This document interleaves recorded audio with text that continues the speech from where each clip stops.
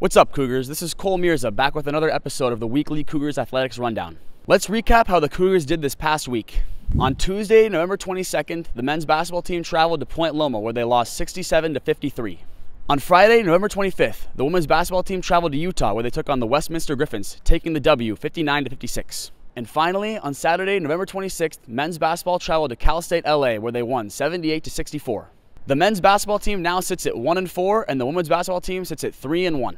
Now let's kick it on over to Nadia. Thanks, Cole. Now let's take a look ahead to what's coming up this week in Cougar Athletics. Men's and women's basketball will continue on the road.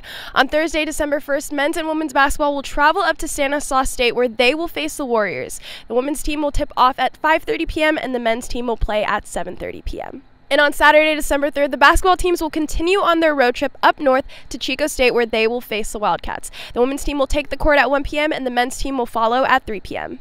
That'll do it for this week's Cougar Athletics Rundown. To keep up with all things Cougar Athletics and to stream the away games, head on over to CSUSMCougars.com. And as always, Cougars, bleed blue.